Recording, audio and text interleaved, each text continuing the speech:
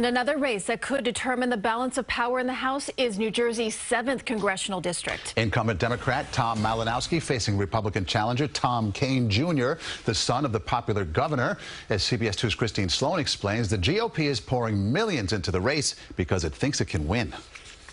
When Democrat Tom Malinowski faced Republican Tom Kean Jr. in 2020, he won by only 8,000 votes. Since then, the district that covers parts of Union and Essex counties has been redrawn to favor Republicans.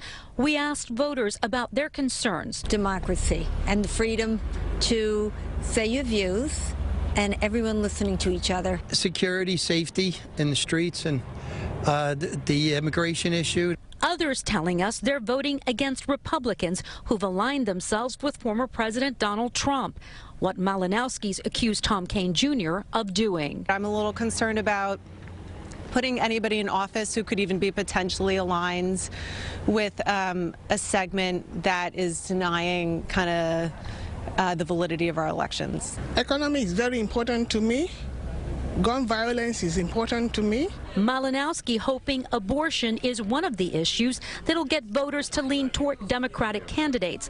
But political scientist Peter Woolley says a recent Fairleigh Dickinson University poll finds voters care more about the economy. There are a lot of people who are very upset by the overturning of Roe v. Wade. There are a lot of people who are very excited about it, but it doesn't seem to change the mix very dramatically at all when you look at people who will be drawn to the polls because of it. These are just some of the political flyers voters have been getting from both sides. Kean Jr. focusing on the economy, rising car thefts in New Jersey, and safety, while Malinowski says if Republicans win the House, abortion will be overturned in all states. In Basking Ridge, New Jersey, Christine Sloan, CBS 2 News.